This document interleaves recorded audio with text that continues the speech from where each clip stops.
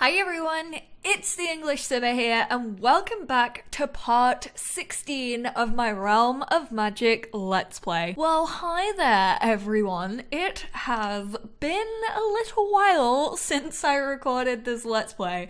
I actually think the last upload of this was on the 5th of November. Remember the 5th of November for all you UK folks out there who celebrate Bonfire Night.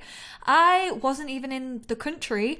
I was still at Sims Camp for Discover University and I hadn't even told you guys about it by the time I was recording this and posting it.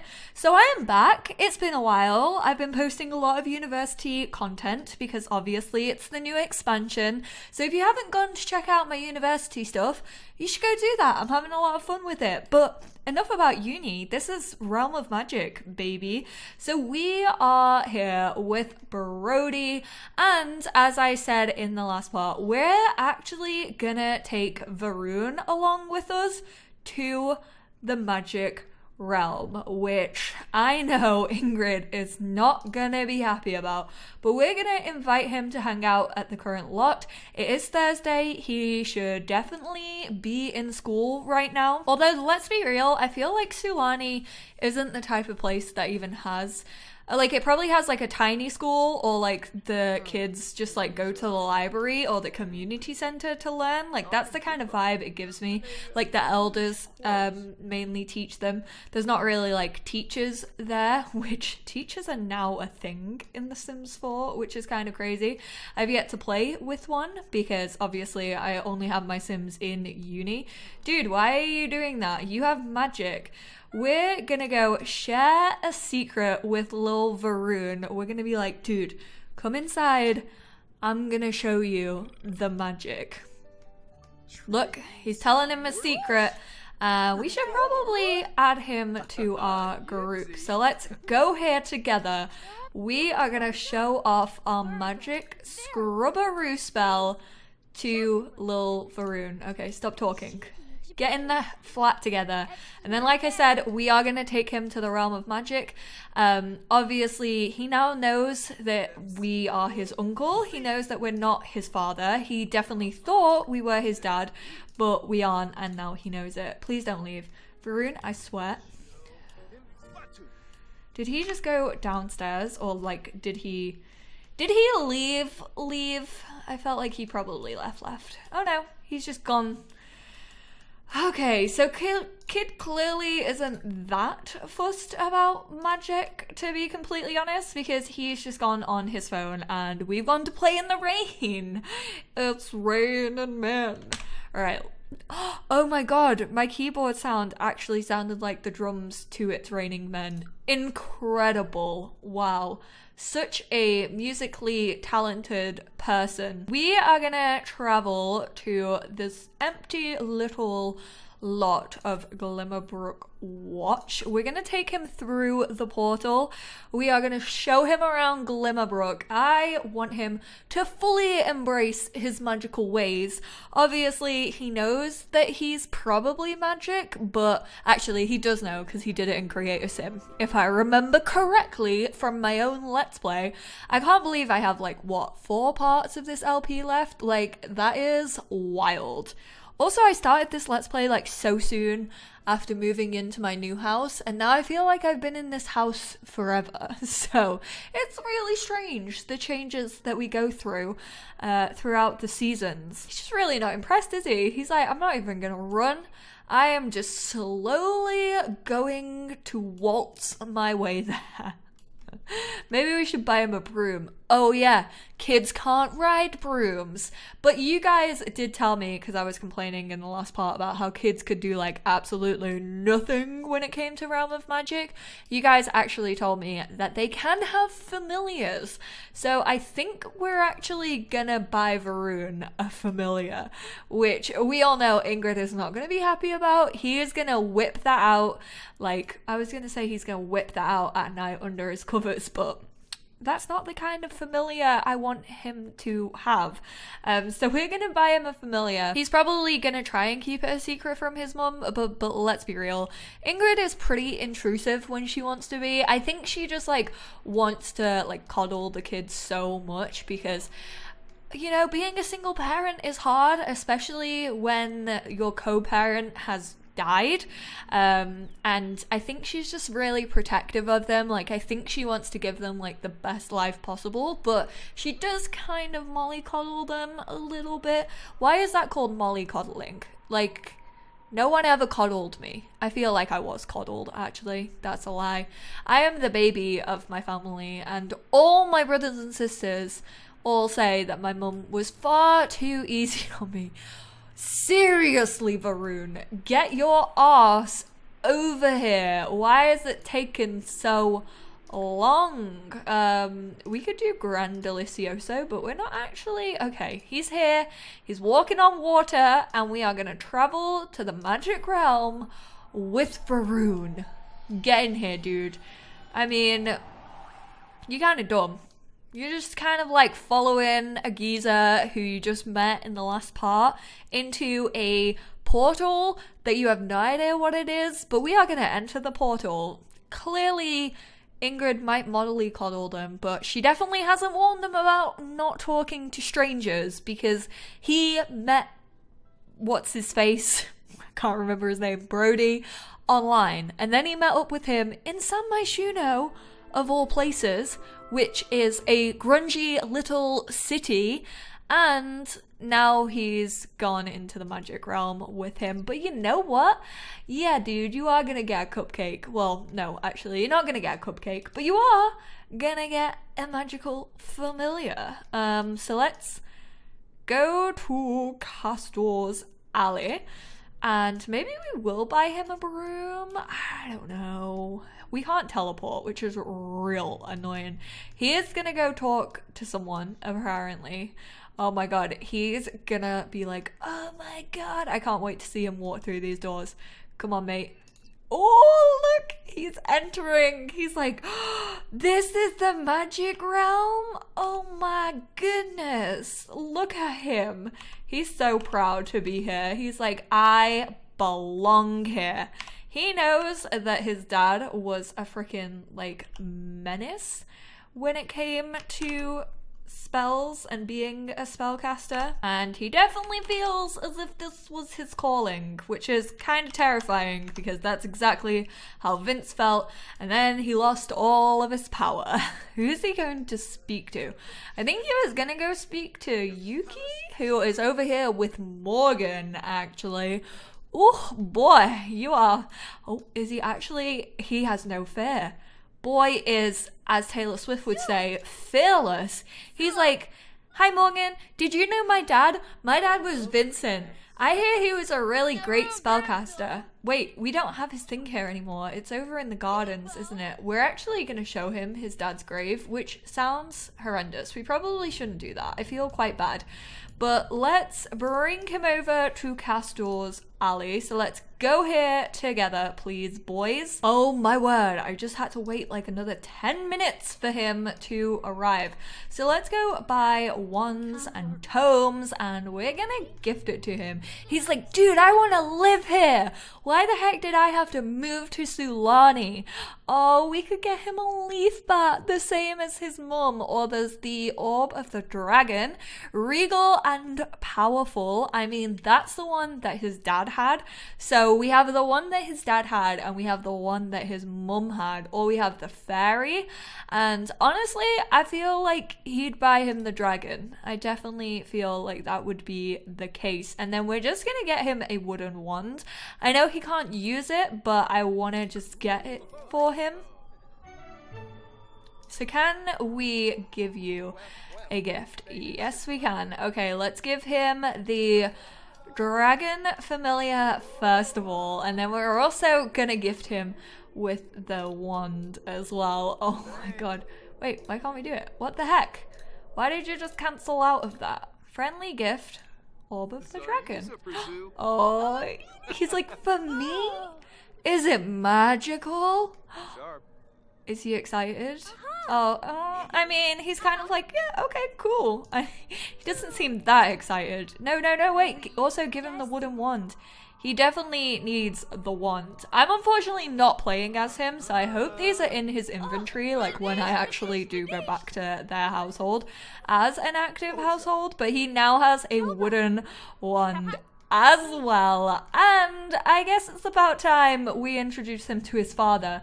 This is kind of upsetting. I feel like he should be doing this with his mum for sure, but we are gonna go here together, and once again I'm gonna have to wait like half an hour for him to arrive. So we're actually gonna mourn Vincent, which is probably gonna make us sad. Unfortunately, I'm not controlling him, so I can't get him to mourn him, but we can actually do necro call. So I'm gonna go to his spell book and see what necro call actually is. So I think it's part of practical magic, or maybe it's untamed. Where is necrocall? Summon the dead from their final resting place. We're actually gonna do that. I think what this does, magic necrocall. No, wait, dude, do not. Seriously. Okay, stop. We need to go here together. I want him to stay because I want him to freaking see his dad. So let's necrocall Vincent. I'm hoping this doesn't add him to my family. I probably should have saved before doing this. I think it just brings his ghost though, like if you want to interact with his ghost.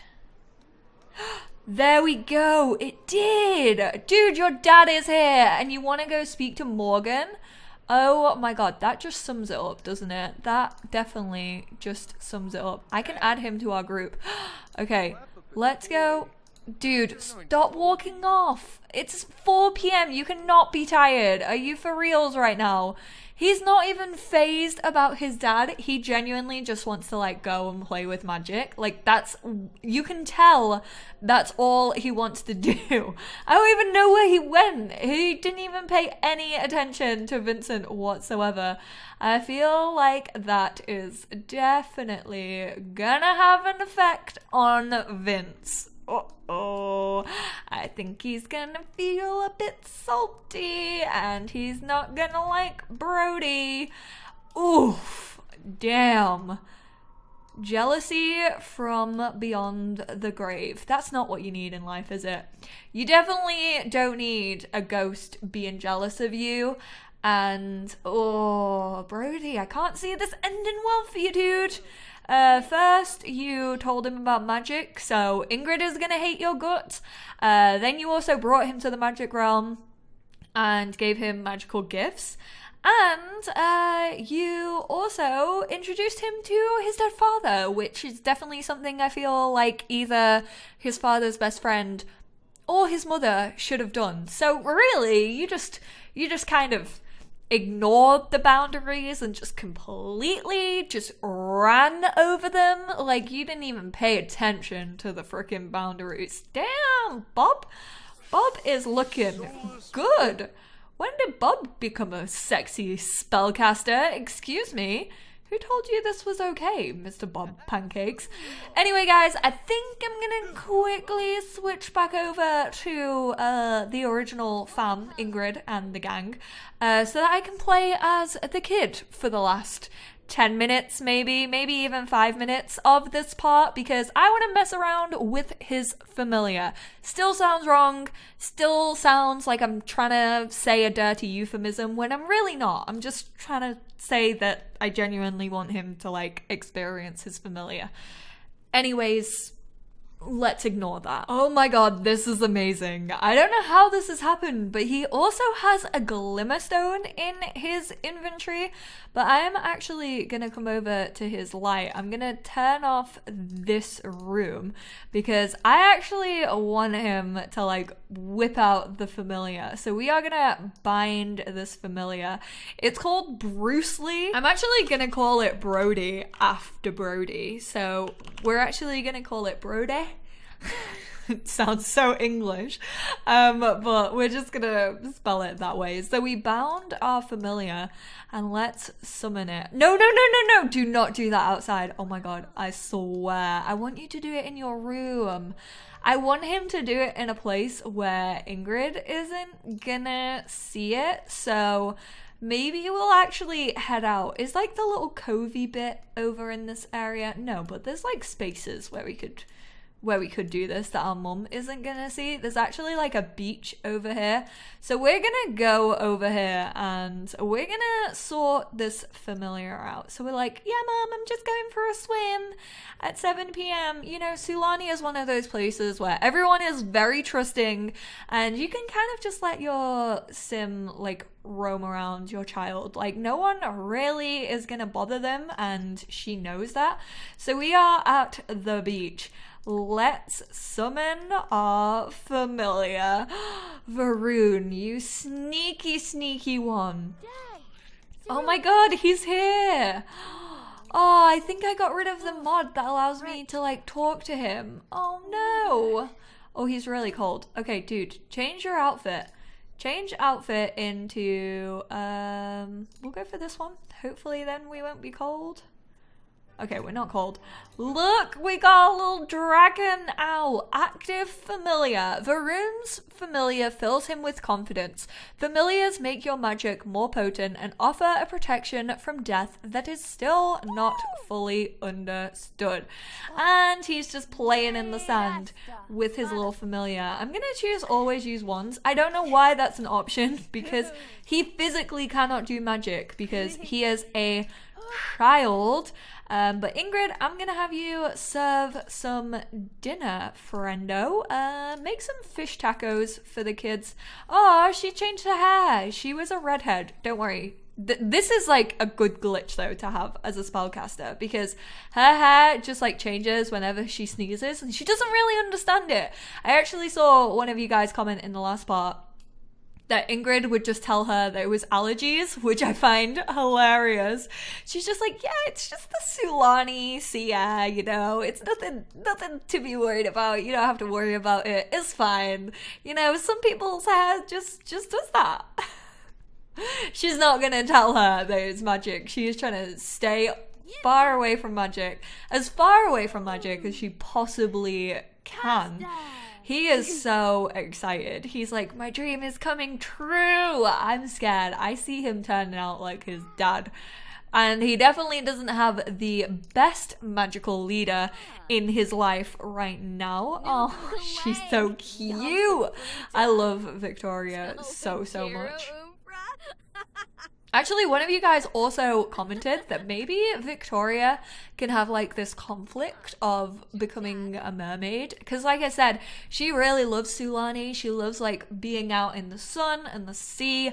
She thoroughly enjoys it. Whereas Varun definitely hasn't embraced the Sulani lifestyle like his sister has. So maybe once she becomes a teenager, she's like, ooh, do I want to become a mermaid and get rid of my spellcaster ways? I honestly think she would be so happy about that. She would be like, hell yes, please do it. And I'm gonna have him come grab a serving. But guys, I think I'm gonna end this part here.